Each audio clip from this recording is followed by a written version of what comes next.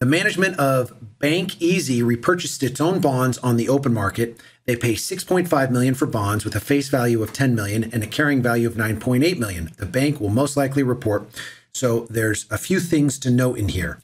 The bank, a bank is a company and they've issued debt. So the bank has actually issued their own bonds.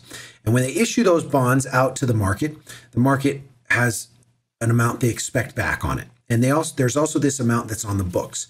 Well, the bank has repurchased those bonds on the market and brought them back. Right, so they go out to the market, they buy them all up, and they bring them back, so they don't owe anybody any more money. Now, there's some factors that we have to decipher through here. What is the amount that we're going to count as the net difference between what is on the books and what they paid for them? Right? There is a kind of a red herring here. The 10 million amount. This is the face value of the bonds. But you know what? Face value is not what we care about. We care about what is reported on the books. And these are recorded on the books at 9.8 million. All right. The carrying value, that's the amount on the books, is 9.8 million. So that's how much they have on the books as what they owe outstanding. And they pay 6.5 million for the bonds. All right. So they owe the market 9.8 million, and they pay the market, instead of that 9.8, they pay him 6.5.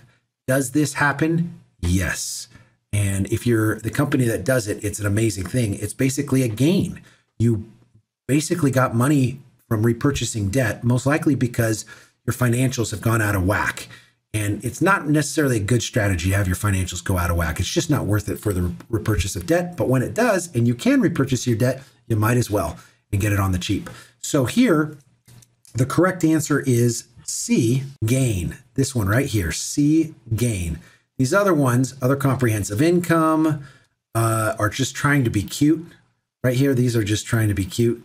The reality is it's a gain of 3.3 million on the income statement. It goes right on the income statement. It's an actual gain, not a paper gain, an actual gain, because you won't have to pay 3.3 million where you would have otherwise if they were held into perpetuity.